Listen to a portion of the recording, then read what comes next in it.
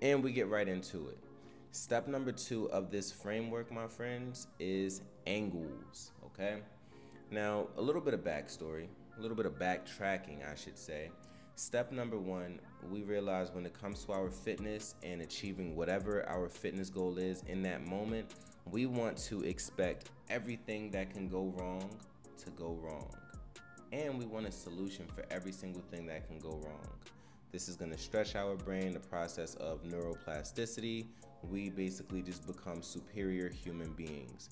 We also discussed that creativity and education are the ways to remedy our down bad days. So if you're ever feeling down bad, you need to take action and create something, or you just need to educate yourself, because the education leads to creative action, cause and effect. You'll get out of that instance in a heartbeat. So now we're at step number 2 of this 3-step framework, and it's titled angles. And maybe I should have titled this something a little bit more direct, but I kind of liked angles. It sounded good. So we'll use the same exact example of wanting to tone your core. You want to lose the body fat, you want to build muscles, maybe you want some abs, whatever it is, right? You need to have a minimum of 3. You need to have multiple ways to achieve this goal.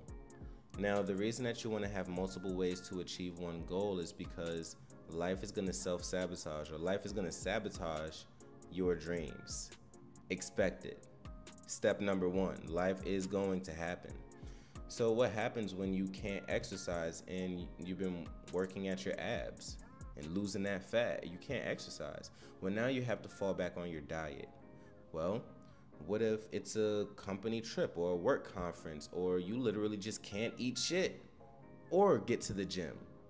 Now your fitness and your nutrition are compromised. Well, now what do you rely on?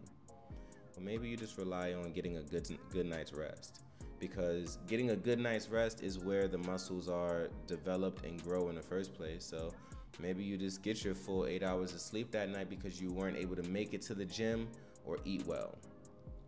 You do not want to spiral. And for some reason, it's easy for us to keep the ball rolling, to have momentum going in the wrong direction. And I'm speaking from experience. We've all been there. We've all said, oh, I'm gonna hit the gym, and you end up not hitting the gym, and you end up staying at home and maybe smoking hella weed and doing absolutely nothing with your life. Definitely been there. I'm not gonna cap. Years ago, but I've definitely been there. It's easy to keep that momentum going. You see, we like rhythm in our lives. We love rhythm and we love momentum. Why? Because it takes the thinking out of life, and we don't have to think, and we don't have to be in the driver's seat of our mind. We can just shift on over to the passenger, hit cruise control over there, and we continue going in that direction. So what step number 2 is all about is creating momentum in that positive direction. So you want to have multiple ways of achieving your goal. So fitness, nutrition, mindset, fitness, nutrition, rest, fitness, nutrition, community. These things are what are going to propel you to the next level. What makes you great is not what you do when you're good. What makes you great is what you do when things get tough.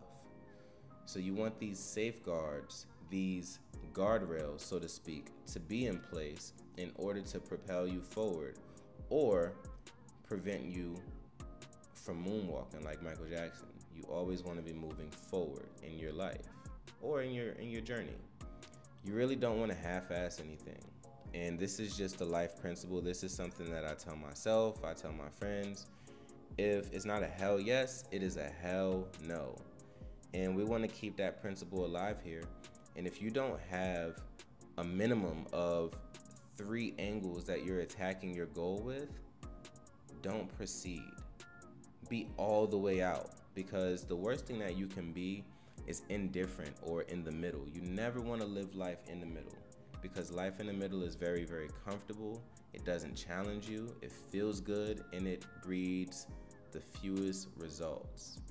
Okay, so if you are not able to find 3 ways to achieve any goal in your life, don't proceed with the goal. Don't waste your time. Don't be like most people out here that are just down to waste their time, waste their energy, and be half-assed. If you're half-assed, you're gonna get half-assed results, okay? Be all in with whatever you do. Welcome failure. Welcome falling on your face. Why? Because you have these safeguards. You have these angles. You have multiple ways of achieving your goal. Think about multiple sources of income and how important it is to have not only your 401k, but stocks and bonds and other investments and real estate. And back in the day, they had pensions. You have so many ways to achieve this thing called retirement, so that if one of them falls, you still get to retire. This is the mentality and mindset that we're bringing into our fitness. And this is why we get the results that we get, because this is the mindset that we have. So with that being said, I'll close this video out.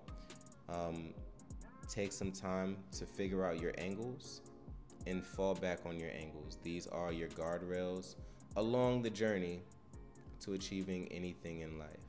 I'll see you in step number 3.